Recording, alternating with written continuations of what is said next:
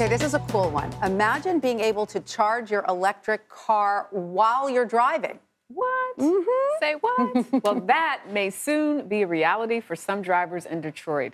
The city is building quickly and efficient. The city is building an electric car charging road. That guy's voice really got me there for a second. The technology was created by an Israeli startup that recently won a contract with the state of Michigan to build it.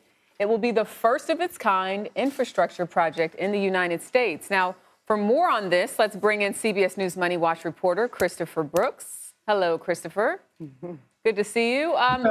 If you could, explain to us exactly how an electric car charging road works, because I understand putting something into a wall, charging your car, but how does it work when you're talking about the road?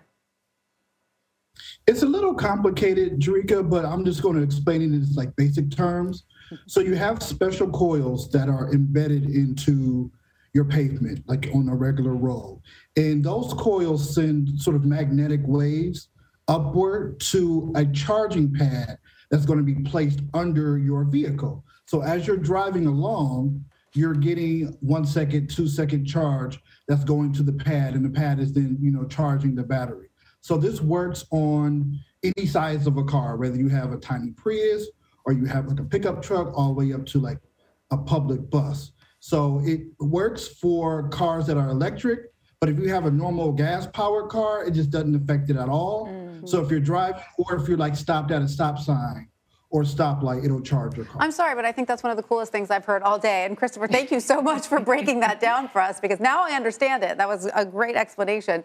Of course, this will be the first of its kind here in America, but we're seeing this type of technology in other places in the world. Is this just another testament on how far behind our nation's infrastructure has become?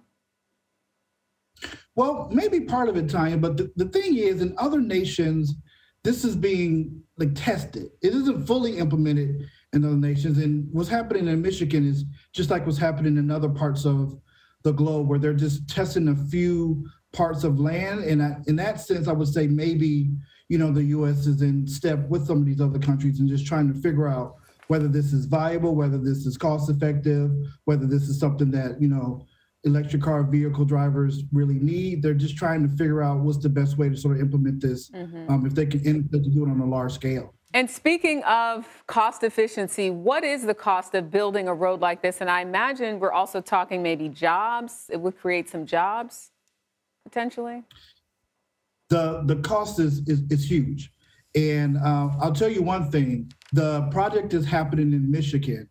While they didn't give me the exact price for it, the Michigan Department of Transportation is kicking in some of the money for it. And this is just a 1 mile road. Keep that in mind. And they're kicking in $1.9 million just for that one road. So if you extrapolate that to try to do an entire city or maybe an entire neighborhood, it can get into the billions really, really quickly. So, cities and states have to weigh that. The technology may be cool, but the upfront cost may be tremendous. But isn't that the way it always is with a new technology? It's always really, really expensive at first, and then they figure out a way to replicate it, at a lower cost. Doesn't that usually happen? And this is all part of the desire to move to a more energy-friendly, transportation system, right? So this can help electric vehicle owners get inspired to buy more electric cars, right? Because they can better for the environment. Yeah, better for the environment. They could save money on charging costs. So it's one of those things that builds on itself, right? You would hope so. I mean, part of it is really depends on person by person or city by city case.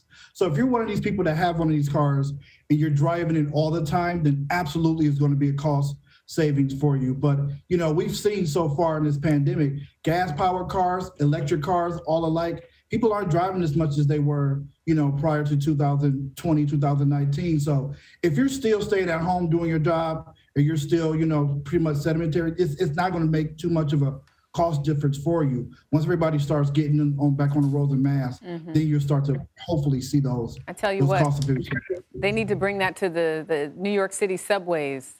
Bring down the cost. Yeah, that's right. Not that it's super expensive, but it does keeps keep climbing. going up. That's right. Khristopher Brooks, thank you for that electric demonstration and tell of what this is all about. Electrifying. Absolutely. Thank you so much. Thank you.